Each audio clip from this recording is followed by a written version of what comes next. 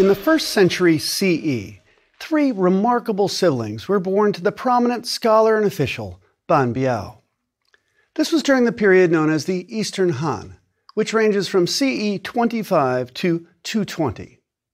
We call it the Eastern Han because for this period, the Han Dynasty capital was Luoyang in the east, as opposed to Chang'an, as previously, in the west. Our friends back then simply called it the Han. So when I use Western or Eastern Han, it's to distinguish between 2 time periods. And when I just say Han, I'm referring to the dynasty itself. The Western Han was a time of the centralization of political and economic power, a trend that peaked under the reign of Emperor Wu. He reigned from 141 to 87 BCE. The Eastern Han, in contrast, saw a general retreat of the government from its subjects' daily lives. Ban Biao's eldest son, Ban Gu, would pursue a life of learning that brought him fame and suspicion. Ban Gu's younger twin brother, Ban Chao, was a renowned soldier, instrumental in reasserting Han control over the Tarim Basin in present-day Xinjiang province, and projecting Chinese power out along what we now call the Silk Road. Their younger sister, Ban Zhao, was an influential scholar, teacher, and poet. Her writings helped to shape and define the role of women and of families among the elite and in the imperial court. She would complete her brother Ban Gu's groundbreaking history of the early Han, and she would codify a nuanced and progressive code of conduct for women. These 3 remarkable siblings exemplify 3 critical elements of dynastic rule in China: controlling history, controlling territory, and controlling the family. The Ban clan also symbolizes the dynamic tension between family loyalty and loyalty to the emperor.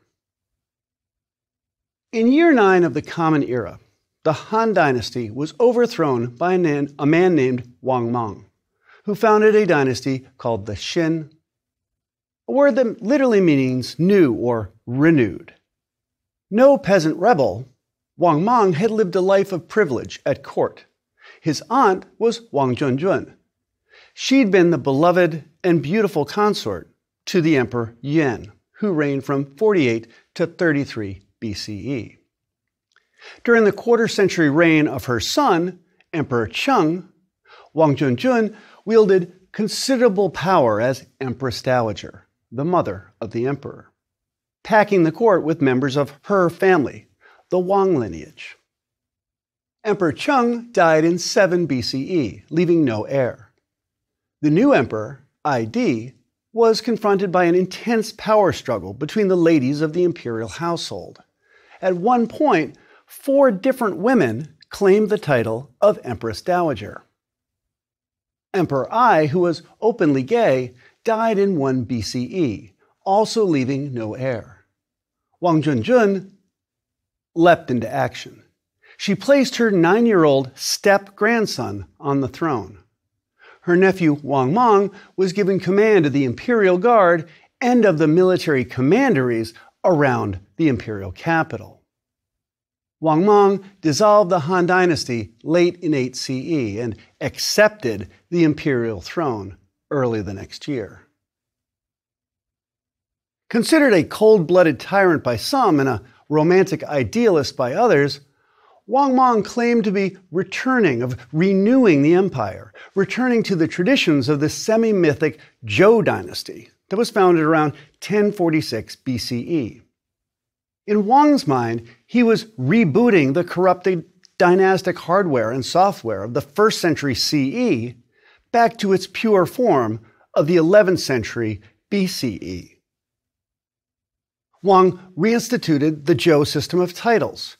He recalled all the currencies out in circulation in the whole empire and replaced it with his own elaborate coinage, based on the model of the Zhou dynasty. And most significantly, he eliminated private ownership of land. He made all land the property of the emperor. Wang Mang's policies quickly unraveled, and his short-lived Qin dynasty succumbed to a lethal combination of elite resistance and peasant rebellion. A minor branch of the family of the previous Han emperors, the Liu clan, toppled Wang Mang and restored the Han dynasty in 25 CE. So begins what we call the Eastern Han.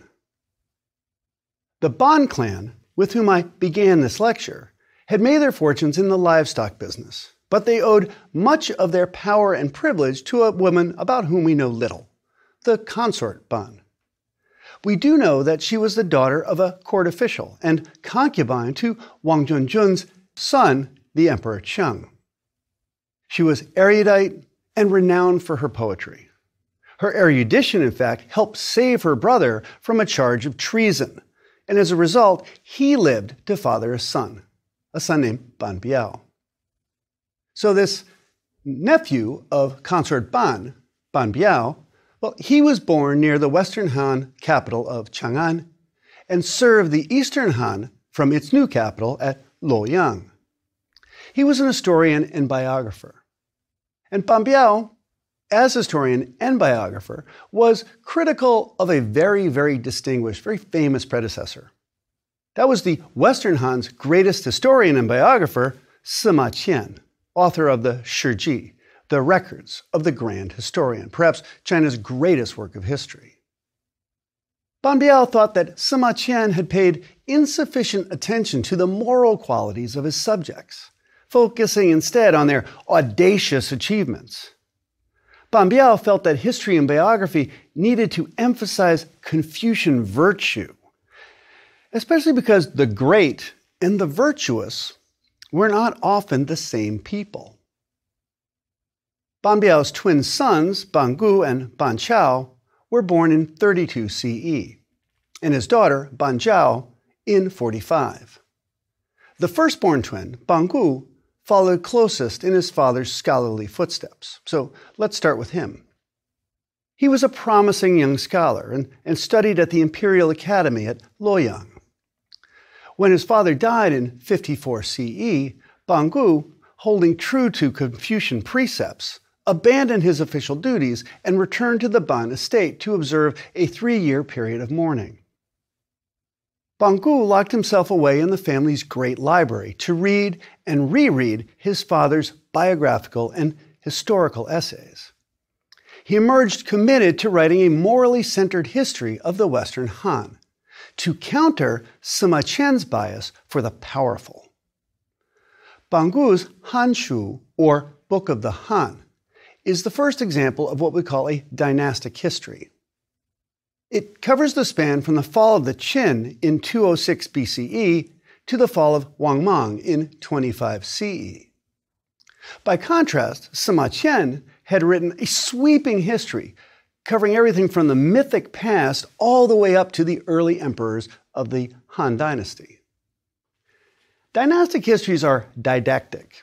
They retrospectively examine the preceding dynasty's rise and fall, its strengths and weaknesses, its heroes and villains, so that the new dynasty, the dynasty currently in power, can use this contrasting example as a mirror for good and virtuous governance.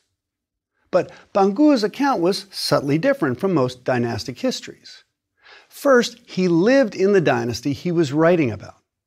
And second, he believed that the Liu family, the clan that currently occupied the Han Dynasty throne, held something the ancient Confucians had called the mandate of heaven. And so, if they remained sufficiently virtuous, they could retain this divine right to rule for all eternity. And Ban Gu drew no distinction between the Western and Eastern Han. These are later labels that we use. Instead, Ban Gu glorified and legitimized the restored Han by contrasting its virtues and genius to the less than perfect performance and moral failings of its Western Han predecessor and of Wang Mang's short-lived Qin dynasty. This didactic mirroring infuses Ban Gu's historiography and even his poetry.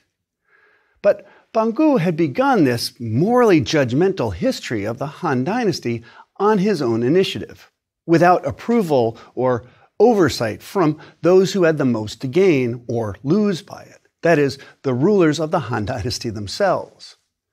When the authorities found out what Banggu was up to, he was arrested, and his notes and library were confiscated.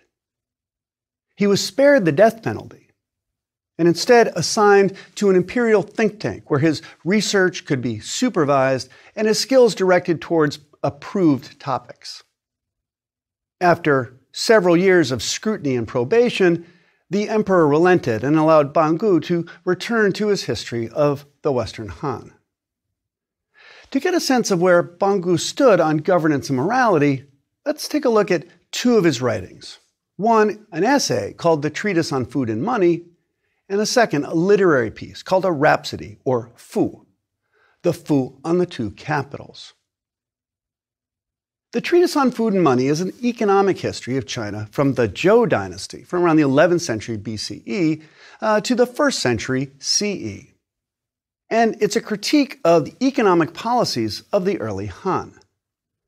It resonates closely with the small government arguments of a group called the Confucians, as recorded in a Western Han policy debate called the Discourses on Salt and Iron.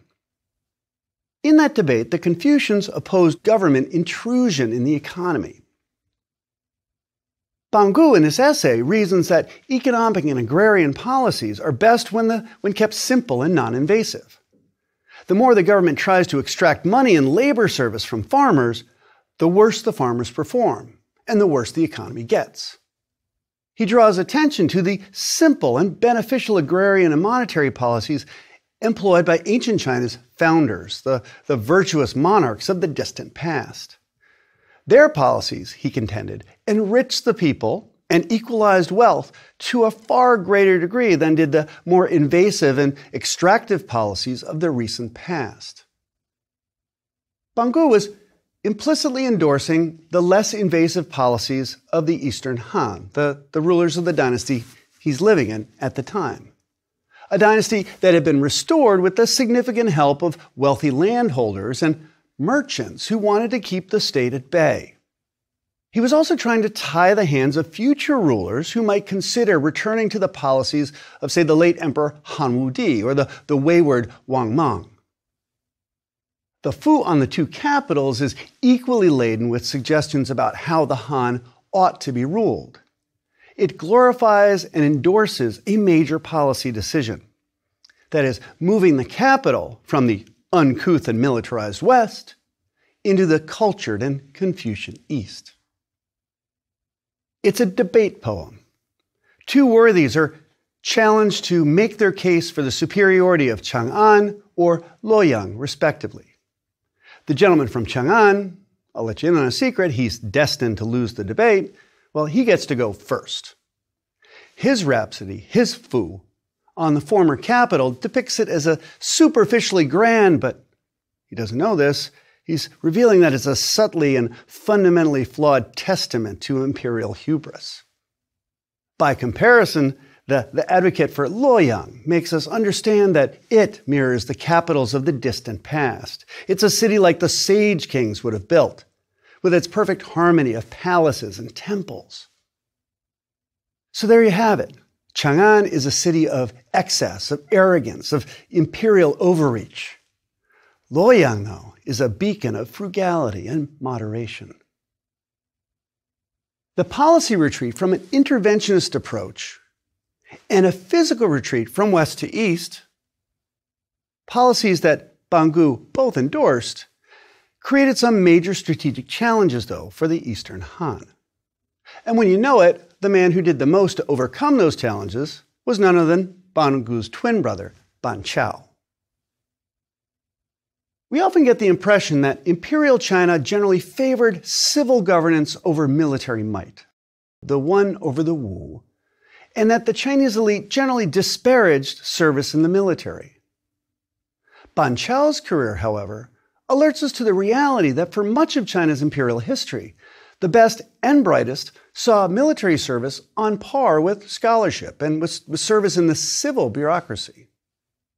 While Banggu followed one noble path to respect and influence as a scholar official, His brother Ban Chao followed an equal trajectory in terms of import and impact as a soldier. Ban Chao's career also highlights the strategic challenges the Eastern Han confronted. During the Qin and early Han periods, the nomad warriors known collectively as the Xiongnu, you might know them as the Huns, were a powerful and threatening presence along the empire's Central Asian frontiers. Early Han policy was called He Qin, literally peace and kinship, or peace through kinship. Gifts of gold and girls, princesses in particular, were exchanged for peace. The Emperor Han Wudi jettisoned that policy and attempted to deliver a decisive blow to the Xiongnu and to extend Chinese power further into the Tarim Basin in modern-day Xinjiang province. Those campaigns had mixed results. In the 1st century CE, the Xiongnu were divided and significantly weakened. The southern Xiongnu had, in fact, become allies and dependents of the Han, while the northern Xiongnu remained hostile to the Han. The political chaos of the short-lived Xin usurpation, followed by the Han restoration, enabled several Western tribes to expand and challenge Han hegemony in Central Asia. But by the 70s CE, the Han was ready to strike back. The challenge it confronted was to maintain the security of its western frontiers without actually having firm control of the territory around the old capital of Chang'an, a region known as Guangzhou. By this time, Guangzhou was awash with unruly Central Asian tribesmen and their feuding chieftains. They had been brought into the dynasty by earlier emperors. The Han also had to maintain a presence in Central Asia without the money and manpower that aggressive fiscal policies, like the salt and iron monopoly employed by the Western Han, had made available to its emperors and generals. This was the challenge confronting Ban Chao when he took command of the Han forces in the Tarim Basin in 73 CE. He remained there for the next 30 years, culminating in a decade-long tenure as protector of the western regions. When it came to dealing with the troublesome northern Xiongnu, Ban Chao's strategy was ingenious in the near term, but somewhat problematic in the long term. He cultivated, or in some cases bought, allies among the frontier tribes, and relied increasingly on a small Chinese expeditionary army bulked up with nomad mercenaries. Ban Chao's biography is rich in details of deals made, alliances built and broken, money passed and enemies outwitted. By the end of the 1st century, he had expelled the northern Xiongnu from the Tarim Basin, and operating out of a garrison at Dunhuang in modern Gansu province, he'd established Han military colonies as far west as Kashgar. At the same time, the region's tribal chieftains were now competing for the fancy titles the Han emperor bestowed on them. Sadly, at nearly the same time as Ban Chao's greatest strategic achievements, his brother Ban Gu, the scholar, once again fell out of favor at court and died in prison. But back in Central Asia, Ban Chao's strategy of allying with frontier tribes and advancing with a small expeditionary army was a remarkable success in the near term. But it was built on somewhat shaky foundations.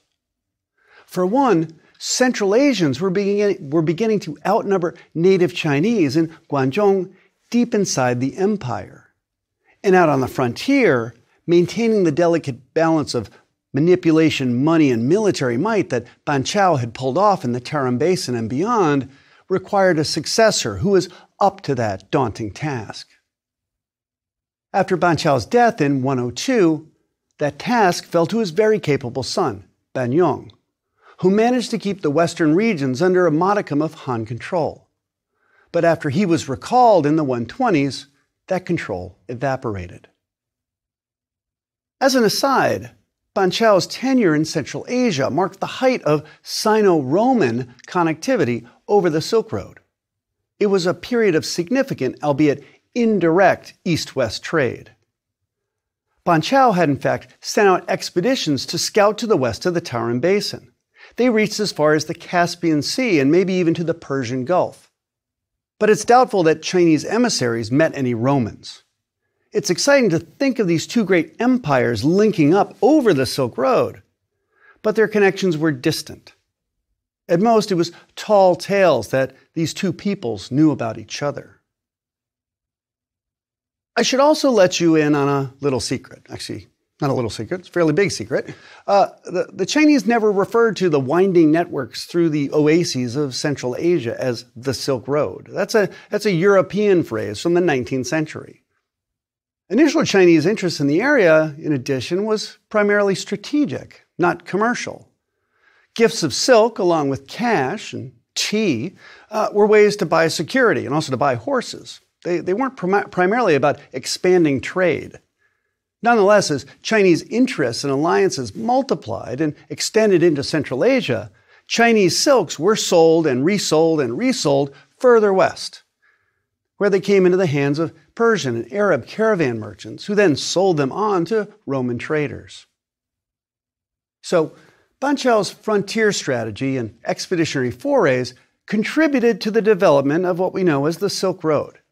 In other words, this great trade network was in part the unintentional consequence of a series of defense contracts. Ban Chao, in his 3 decades in Central Asia, did a great deal to enhance the power and prestige of the Han Dynasty. We can tell this from the fabulous gifts that he forwarded to the Han court, and from the exotica available in Han markets. In Chinese statecraft, a powerful dynasty should be a magnet for strange birds and beasts from the far corners of the world. It's a demonstration of its gravitational pull of hard and soft power. It should exercise gravitational pull on the most exotic products available. So it's not surprising that in 101 CE, Ban Chao presented a Parthian ostrich to the imperial court. The emperor asked Ban Chao's sister, Ban Zhao, to compose a poem to commemorate the event. Her rhapsody, Fu, on the great bird, exalts the virtues of an emperor who's attracted such a magnificent tribute. She writes, "He comes 10,000 li on his great wings, to rest at the imperial court. He roams at ease, rejoicing in its air of harmony. From east, west, north, and south, all come eager to submit." Ban Chao was a remarkable person who made a significant impact on Chinese culture and society, and she deserves our attention every bit as much as her brothers. She's also an important corrective to a more stereotypical, unfortunate tendency to view Imperial China's most notable women as something often referred to as white-boned demons, once beautiful maidens who have slept, manipulated, and murdered their way to the top. The powerful and scheming Wang Junjun, whom we met earlier, is usually cast as one of these archetypes, these murderous manipulators, these white-boned demons. But in reality, there was a good space for the women of Imperial China between the extremes of, say, the white-boned demon and simply victims of oppression. Ban Chao, like many women, married young, at age 14. It was a strategic marriage, arranged to build alliances between great clans. And if she ever met the groom before the wedding, it would have been a very brief encounter. Ban Chao started out on the lowest rung in her new home, as the young bride to a young son. She wrote extensively on how a young wife could and should assiduously court the favor of her new in-laws, especially her new mother-in-law. Ban Chao bore several children, including at least one son, whose arrival as a male heir increased her stock within her husband's family. But her husband died young. The death of a husband presented most wives with a stark choice: be disloyal to his memory, remarry, and abandon her children to her husband's family. Or she could stay with her children and remain the perpetually chaste and loyal widow. Ban Chao's wealth allowed her to chart a course between these extremes. She never remarried, and her devotion to her children and loyalty to her late husband had made her an exemplar of wifely virtue. But she was never a prisoner in her late husband's home. She traveled, wrote, and socialized within the highest circles of the Han elite. At the time, Ban Chao penned the rhapsody about the Parthian ostrich. She was a celebrated writer in her mid-50s. Born into the highest strata of Han society, her parents had provided her with a first-class education and access to a family library that would have been the envy of every cultured male in the Han dynasty. And her talents brought her powerful connections within the imperial clan. Besides her scholarly and poetic contributions, Ban Chao is best known for a treatise she wrote called the Nu Jie, or Admonitions for Women. At first glance, the admonitions will strike a modern audience as deeply sexist. It offers a series of injunctions to keep women in their place and subservient to men. It begins as follows. I, the unworthy writer, am unsophisticated, unenlightened, and by nature unintelligent. Later she writes, let a woman modestly yield to others. Let her put others first, herself last, and always let her seem to tremble and fear. And the fact that Ban Chao peppers her essay with references to Confucian classics makes it sound like she was trying to philosophically confine women in the same way that many women were physically confined. But we should ask ourselves, is Ban Chao trying to keep women in their place?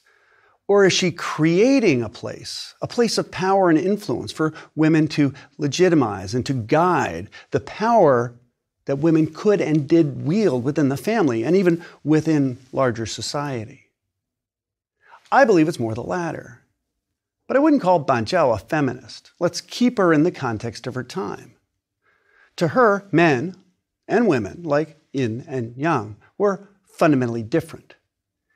In nature, the yin forces, the feminine and yielding, must be equal to the yang, the bold and masculine, for there to be harmony in the home and in society. So if a man was to develop a reputation for talent and virtue, he must have the aid of women of talent and virtue, mothers, wives, sisters, and daughters. Among all of Ban Chao's admonitions to women, to be meek and mild, to wash and scrub, to sew and weave, this one stands out to me most. The gentlemen, she says, the gentlemen of the present age think only of controlling their wives. They think only of teaching their sons to read books and to study history. This ignores the essential relation between men and women, and it is not in accord with the teaching of the sages. In other words, she's saying if we fail to educate women, we'll create a fundamentally unbalanced society. Ban Chao's audience consisted principally of the Han's elite clans, including the imperial family, for whom discord within the family, particularly between the male and female sides, could, as we've seen already, spell dynastic disaster. When Ban Chao's eldest brother Ban Gu died in prison, she dedicated her considerable talents to revising and finishing his epic history. By the late 90s CE, she was a fixture at the imperial court in Luoyang, engaging in scholarly debates, advising empresses and educating the women of the imperial household, and probably not a few of the young men as well, and composing rhapsodies at the emperor's request. She remained a trusted advisor to the imperial family until her death in 116, when the emperor and empress themselves observed a period of mourning for this elegant and eloquent individual. All three Ban children were instrumental in hitting the reset button on the Han dynasty after the trauma of usurpation and restoration. And each of them provided models of how the empire could be unified, governed, and even expanded with greater balance. The eldest, Ban Gu, used history to support his earnest and unsubtle admonitions about the importance of limited government and conservative monetary and agrarian policies. In the field, the soldier, Ban Chao, developed a mixed model of violence, bribery, and diplomacy to control territory and to extend Han hegemony, with a relatively modest expenditure of blood and treasure. And their younger sister, Ban Chao, developed a domestic model of balance between the sexes that could be applied broadly to harmonize society. It's no wonder that the three children of Ban Biao stand out in the history of Imperial China.